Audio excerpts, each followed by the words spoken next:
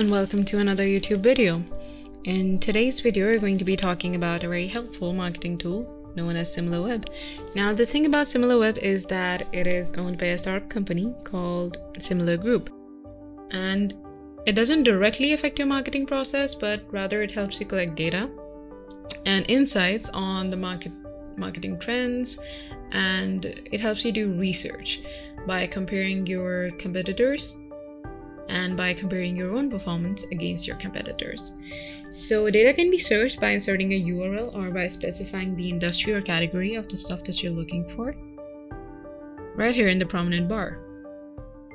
And just for the purpose of demonstration, we're going to be analyzing the uses of SimilarWeb by inserting the URL of youtube.com.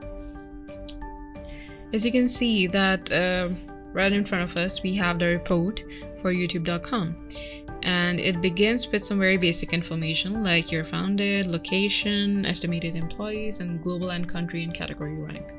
If we scroll down, we can see a bunch of essential metrics which are used in order to collect data and create sub-metrics about a website's performance and progress. Right here in the traffic overview section, we can see the average visit duration, the pages per visit, the bounce rate and stuff. It also shows us traffic by countries and traffic sources as well. If we go down to referrals, it shows us the top referring sites which have referred the users onto youtube.com. And in the search section, we can see how much percentage of the search is organic and how much of it is paid.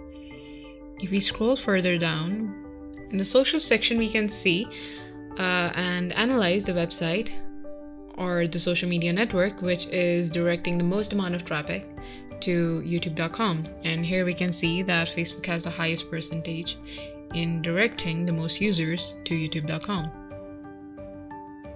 The next metric is display advertising, and it shows us the top publishers and top ad networks where the advertisements of YouTube are played.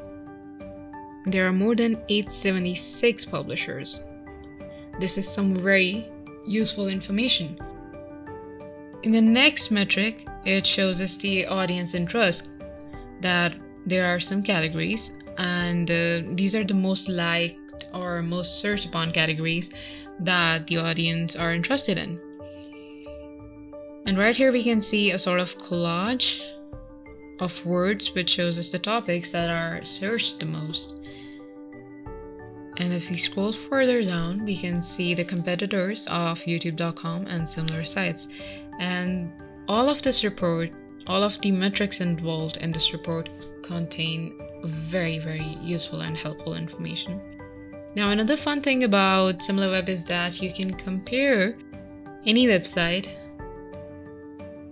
that's your subject to another website, another one of its competitors. You can click on any one of them, and if you do, you'll be directed to a page where all the metrics will be displayed by comparing the two, and you will be able to see the differences between the two and all the progress and the performance levels which will be displayed side by side. And that is a very valuable source of information that every marketer should know about and every marketer should avail. So go ahead and use SimilarWeb today for your own business.